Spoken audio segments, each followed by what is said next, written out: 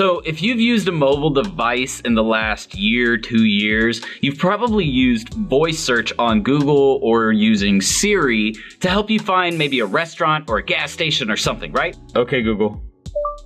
Restaurants near me. I found a few restaurants near you.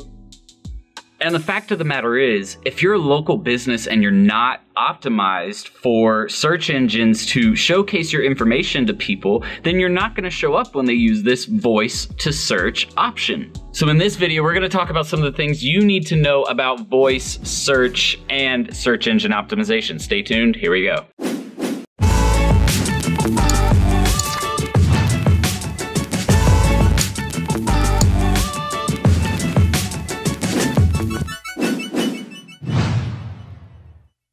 Though it's been around for a while, voice search is actually a trend that is emerging, and it's going to be super imperative for you to pay attention to with regards to SEO in the future. And if you're not following best practices for local search listing placement or local search engine submission, then you're probably not getting all of the benefit that you could as far as getting new traffic, new customers into either your business or your client's business. So let's talk about what you need to know about voice search. But before we get into that, you guys make sure to hit the subscribe button and that notification bell in the bottom right hand corner so that way you get updates to all of our free content, our free trainings, and everything we do here at Serial Entrepreneur. So guys, voice search has actually become so popular that actually about 50% of searches are projected to be done via voice search by the year 2020. Well, let's look at why. Number one, obviously because it's super convenient, right? Just to say something instead of having to text it. Number two is that the software is actually really advanced now. So it'll do auto correction for you. It'll actually make sure that the search that you're going to put in is exactly what you're looking for. So it's just super easy to use and it makes the whole process faster. So businesses must understand how to actually rank for local search traffic when someone uses voice search. And the methods used are a little different than traditional SEO methods, but nothing too difficult, right? So let's look at those. The first thing you want to understand is that people are looking for local business information usually when they're doing a local voice search. So you need to make sure that all of your information is listed with search engines, listing sites, stuff like that. So remember, if you haven't seen my video on Vendasta, then you'll want to check that out. Just go to my channel and type in, SEO platform, something like that. It'll be on the channel. Can't exactly remember right now, but that is where a listing management platform comes into play. And you're able to use those listing management platforms to go out to all of the hundreds of listing websites out there and update all of that business's information at one time.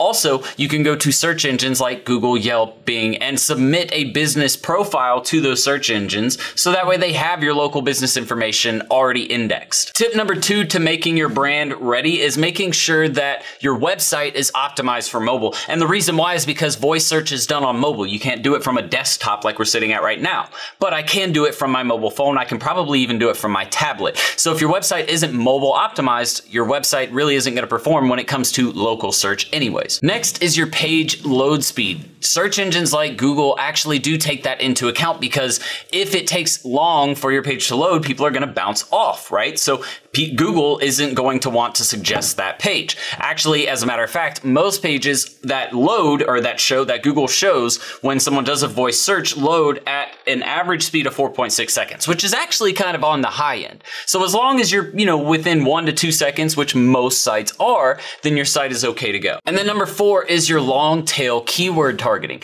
So what is a long tail keyword? Essentially, you have your broad keyword set, which could be something like real estate, right?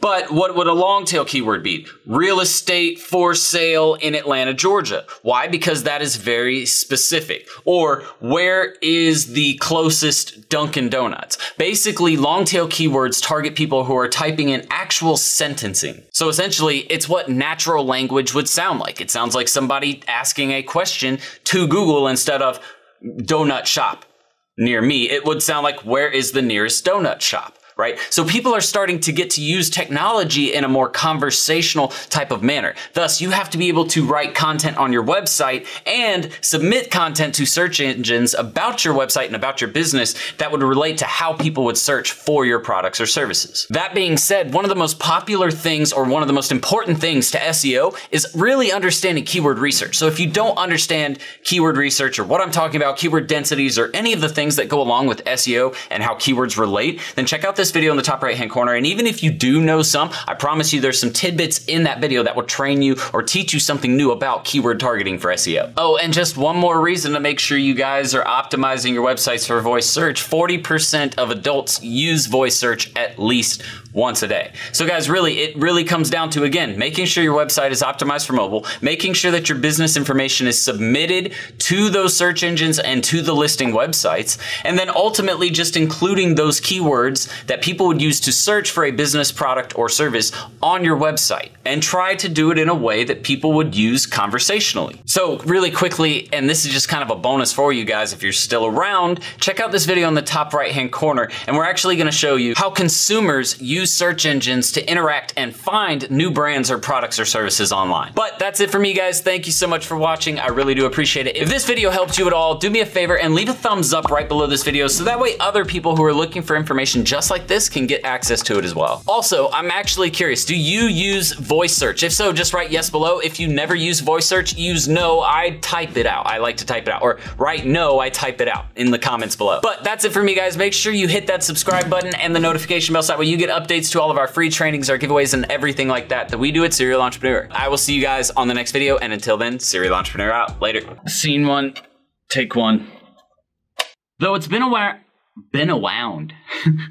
Below this video, jeez, let's do that over.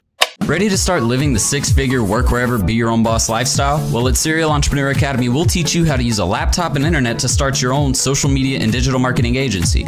Get started with our free Facebook ads training. Links in the description below, guys. See you in the course. Serial Entrepreneur out.